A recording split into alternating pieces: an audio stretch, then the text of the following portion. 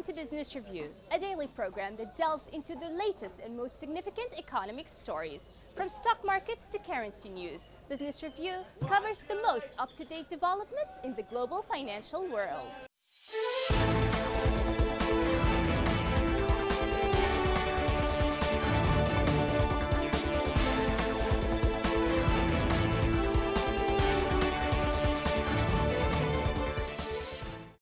Police officers handed masks to commuters and bus drivers at Madrid's central train station as Spain started to ease tough lockdown restrictions that have kept people confined to their homes for more than a month and put a brake on economic activity. Only a few commuters came in and out of the main entrance of Madrid's usually busy Atocha train station. Road traffic was light too, with mainly public buses passing by.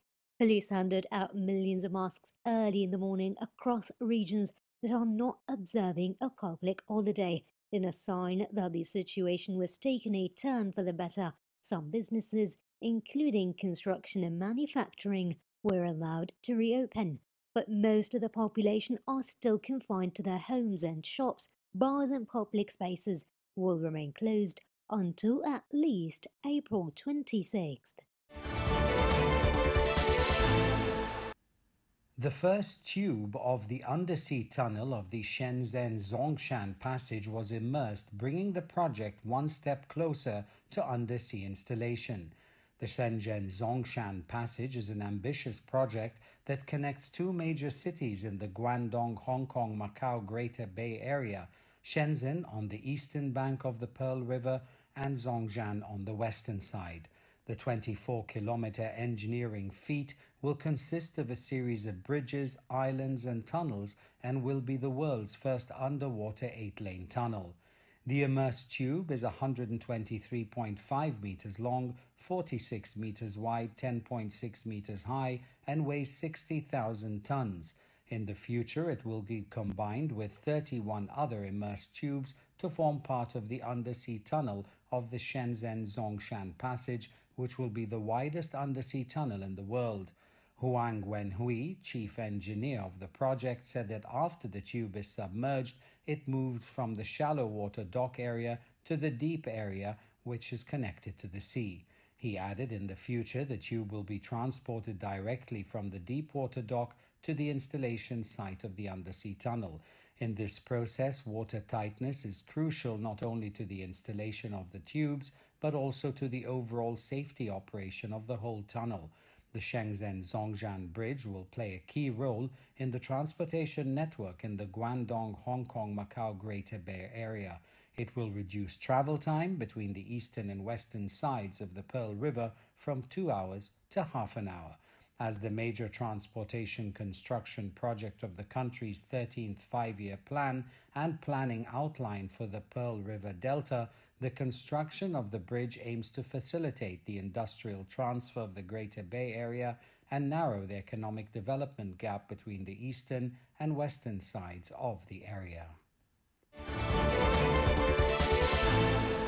The Pakistani government has appealed to international stakeholders for urgent debt relief for developing countries so they can deal more effectively with the economic fallout from the coronavirus pandemic.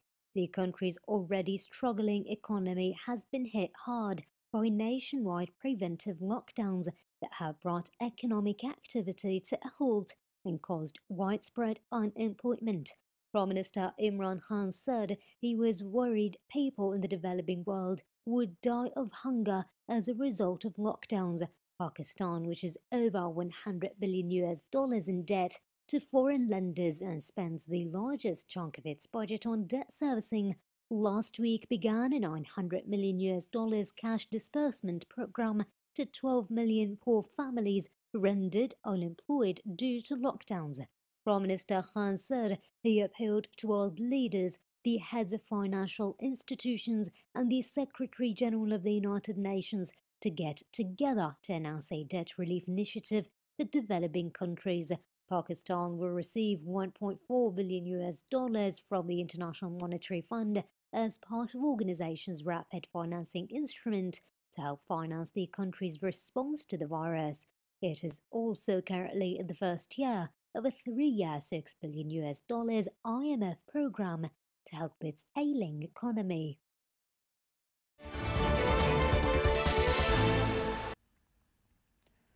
The New York Governor Andrew Cuomo said a New York executive order will expand who is eligible to conduct antibody tests. Dr. Anthony Fauci, the country's top U.S. infectious disease expert, and other public health experts say that widespread testing will be key to efforts to reopen the economy, including antibody tests to find out who has already had the disease and could be safe to return to work.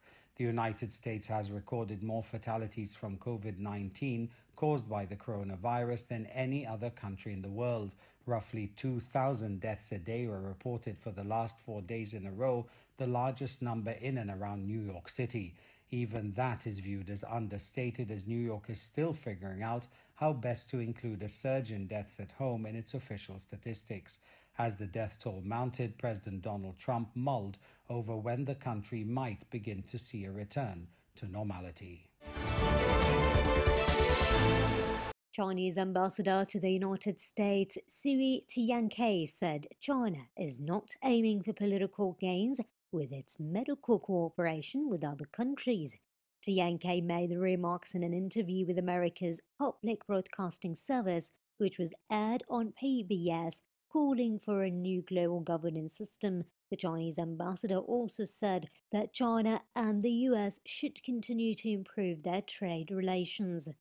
Tianke noted that the outbreak has eased in China, but the country is working hard to prevent a second wave of infections.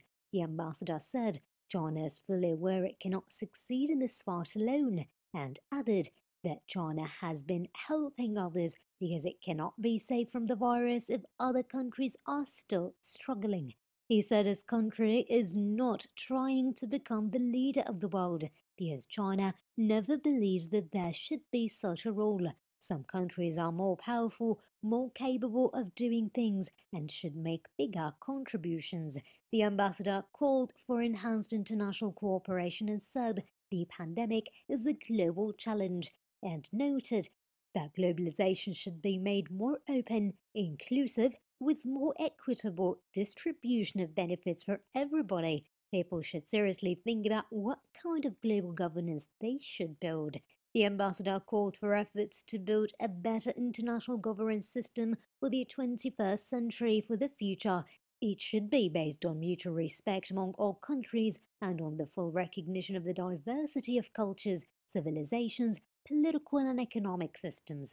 Regarding China and US relations, the ambassador said the countries are implementing their Phase 1 trade deal, and their top leaders have been in communication, and added they agree it's time for solidarity and cooperation, and the two countries should work together.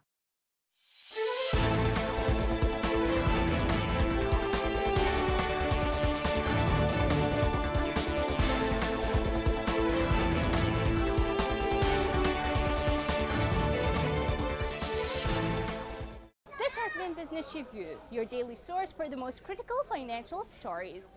Tune in next time for the latest financial news impacting the world economy.